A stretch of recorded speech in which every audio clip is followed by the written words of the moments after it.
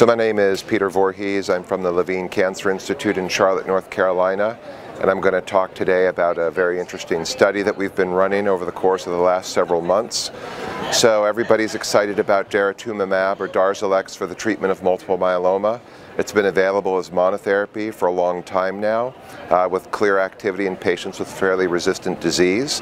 And as time goes on, we see these combination therapies with Darzalex in combination with Revlimid and dexamethasone, Pomalyst and dexamethasone, Velcade and dexamethasone, all showing incredible activity compared to the standard of care control arms of those trials. And there'll be very interesting data later in the ASH meeting this go around, looking at a combination of melphalan, prednisone, and Velcade, which is used a lot outside the United States, with or without Darzalex. And what you'll see in that presentation, which is a late-breaking abstract, is that the addition of Darzalex makes a big difference, as it has with other regimens as well.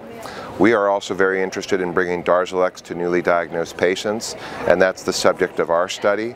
So specifically, we're looking at the combination of Revlimid, Velcade, dexamethasone, and Darzalex for newly diagnosed transplant-eligible myeloma patients.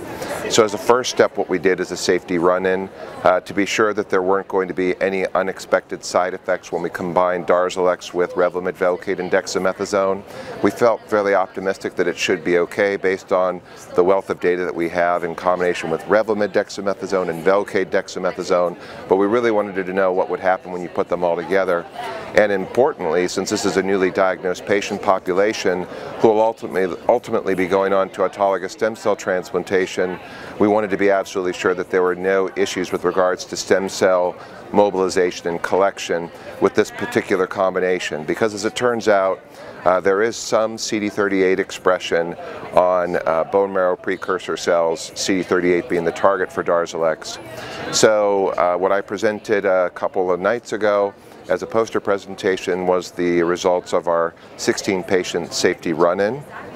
So the way that this works is that patients are treated initially with 4 cycles of Revlimid, Velcade, and dexamethasone using a standard dose and schedule. We're using the 3-week cycle version of RVD in this particular case.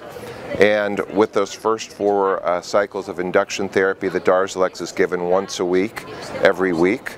So you're looking at 12 doses of weekly Darzalex. Patients then go on to stem cell mobilization and collection using Neupogen and Mozabil if needed. If patients have trouble with stem cell collection, they're allowed to receive Cytoxan followed by Neupogen as a backup option. Then patients go on to their standard high-dose melphalan autologous stem cell transplant.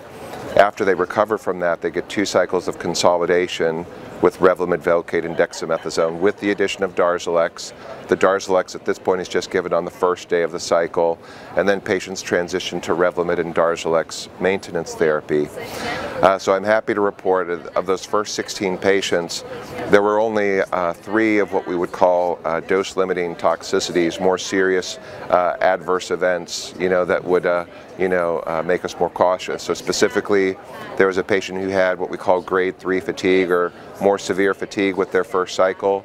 We did have a patient develop pneumonia during the first cycle as well, which is not unusual in a newly diagnosed myeloma population. And then there was one patient who developed a gastroenteritis.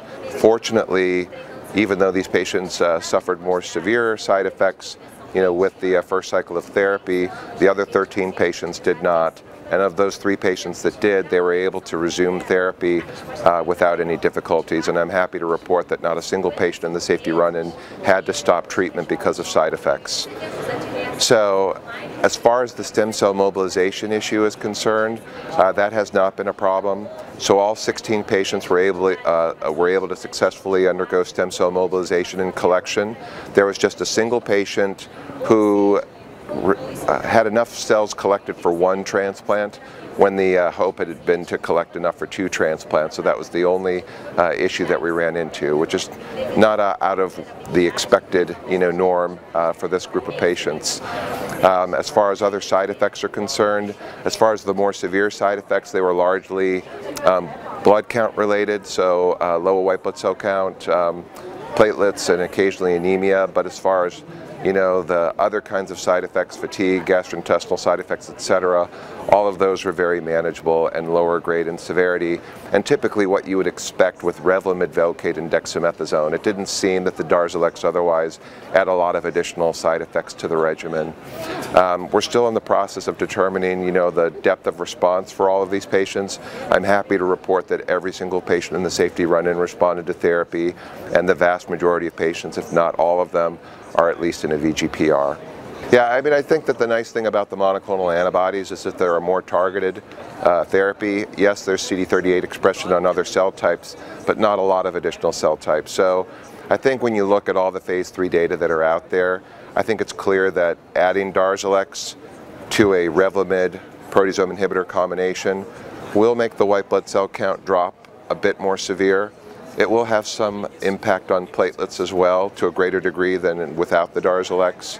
I think we do see a little bit more respiratory tract infection, both upper as well as lower respiratory tract infections. So it's not completely without side effects. I don't want to give the impression that that's the case, but in the grand scheme of things, it is very well tolerated and very effective as well.